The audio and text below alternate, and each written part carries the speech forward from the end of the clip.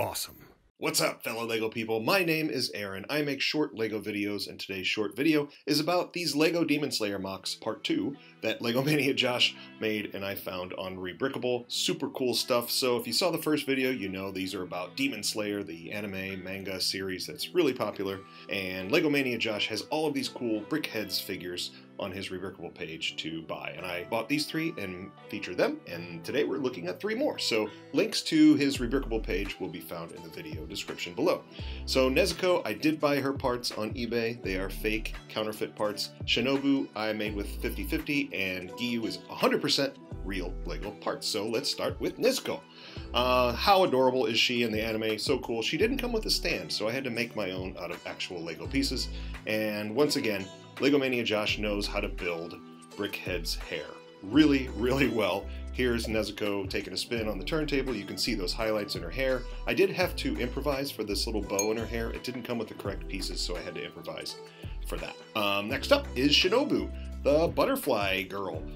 She has a tinier katana than the others, so I used a fencing sword for that. She didn't come with her own sword, but that hairpiece in the back you see there is her butterfly hairpiece. That's actually a fairy Batman from the collectible Batman minifigures. It's one of his wings, and we'll get to that in a second. But she has arms that move, and those purple highlights in her hair are really, really well done, but this Batman thing falls off.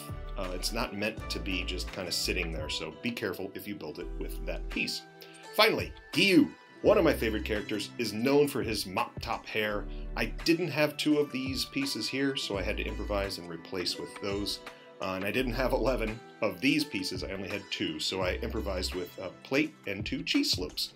He has messy hair, but that's why we love Giyu, and it's very, very well represented here by LEGO Mania Josh. You can see the hair hanging down in front of his face and this mop top on the back. I also love how he's got that 2-color Howry design going on, just like he does in the anime.